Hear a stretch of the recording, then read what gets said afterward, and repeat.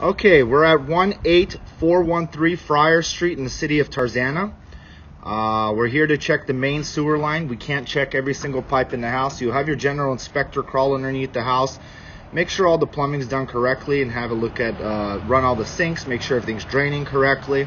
We're here to check the main sewer line. Now we're running the camera from a 3-inch end of the line clean out on the right hand side of the house, right near the crawl space access. Right now we're all the way at the city connection in the middle of the street, approximately about 7 feet deep. There's the city sewer floating by. Let's bring it back very slow. Now there's a clay pipe here, keep coming.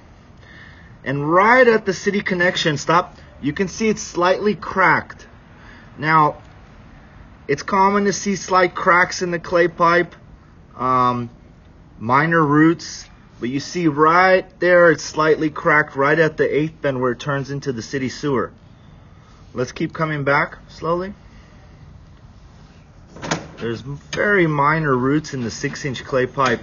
Look, in my opinion, minor cracks, minor roots, that's very common in a clay pipe.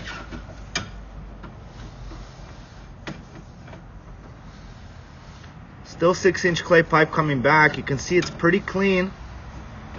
The only thing is that slight crack right at the end there. So far what I've seen in the clay pipe. Still 6-inch clay pipe coming back.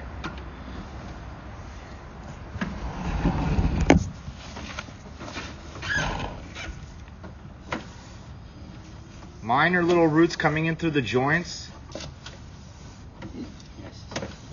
Okay, we're gonna come onto the property. It's transitioning here, stop, from 6-inch to 4-inch clay pipe. Let's keep coming back. You're gonna see some more roots in the 4-inch. You can see coming in through the joints.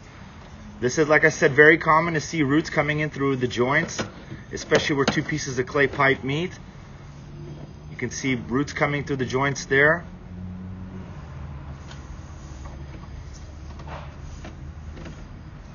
Roots there. We're definitely going to recommend a clean out to be installed in front of the house so you can service this main line going out from the house to the street, because it'd be almost impossible to clean it from this clean out here, and we'll explain why when we come back. You see roots here. Okay, keep coming back. Now, these roots are not at any point of blocking the line. You can see the line is functioning. Okay, stop here. Okay, so here we go from a clay pipe 4-inch to a cast iron pipe. This is the original cast iron pipe underneath the house. We're going to have a good look at it coming back, because when we were going in, we were running water, so I didn't really have a good look at it. So we're going to come back now. Let's come back nice and slow. You can see it does have some rust buildup, minor grease buildup. It's still round. Looks like it's in pretty fair condition. Probably needs a good servicing. You can see the grease buildup in the line.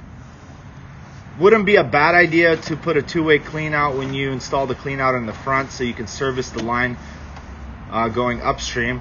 Worst case scenario, you can always run a blade through this 3-inch clean out that's on the side of the house. You got to be very careful when you flush down the toilets. No baby wipes, no paper towels, no Tampax. Those kind of things can get caught on the cast iron pipe. But the cast iron pipe is still round. It looks pretty good. There's no valley on the bottom. Basically, when the cast iron pipe gets old, it creates a valley on the bottom and you see water standing. Okay, so now we're transitioning to ABS plastic pipe. This is all in good condition. Overall, the lines look pretty good to fair condition.